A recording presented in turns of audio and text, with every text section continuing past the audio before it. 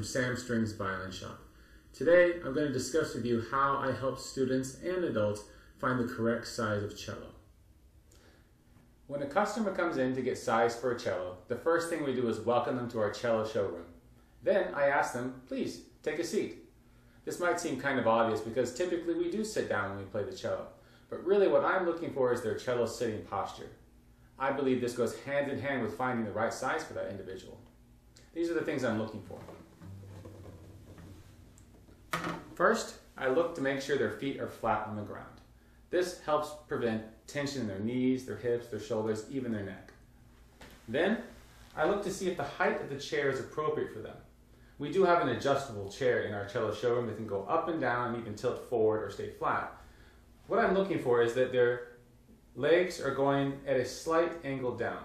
You could start with 90 degrees if you prefer and then go down just a hair from there.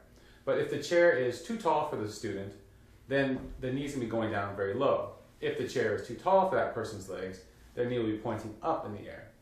We want to avoid that. That makes it difficult to size. Also, it's uncomfortable to play that way.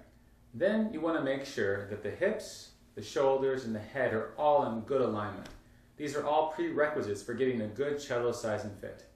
Finally, we can get to sizing the instrumentalist. Now at this point, you might know that the student should be either a quarter or a half or 3/4, but you're not quite sure which. This is how I figure that out. I will take the cello, which I think is the closest fit, and I'll place it in between the knees of the student against their left leg. Now at this point, oftentimes students will grab the cello, lift it right in close to their face, and twist their head. You want to take the cello back from them at this point, find that same centered posture, and gently place it again in the same location. Now the cello will be touching the sternum area, roughly. Everyone's body is slightly different, but in that general vicinity.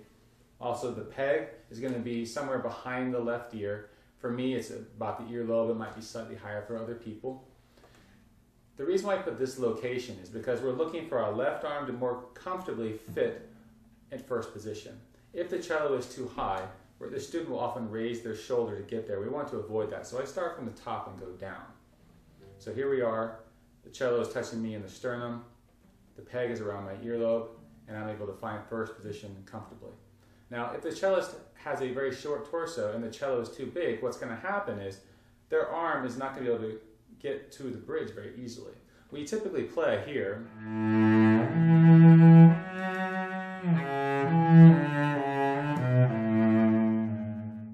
But if the cello is too long for me, I'm going to be having to stretch out with a straight arm like this, causing tension and not getting good tone quality. So the student will end up playing over the fingerboard.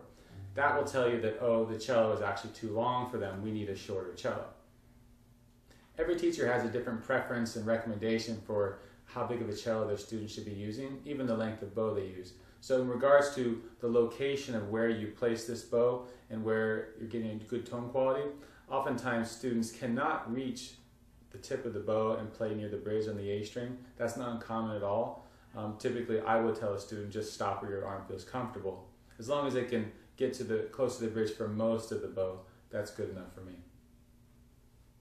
You now have determined if the student's arm length is long enough to play the cello they're using. Now we need to see if the left hand is also matching. The first thing we look at is the length of our fingers, but just as importantly is the flexibility of those fingers. When you play a musical instrument such as a cello or a violin, you gain more dexterity, flexibility, coordination, and so forth. But at the beginning, sometimes it's not all there. So this is an important thing to check. With a student who already knows how to play, it's a little bit easier. Typically what I'll have them do is play a D major scale. The reason I do that is because it's an extended hand position in first position, which is about as big as you're ever going to need to be for the cello typically.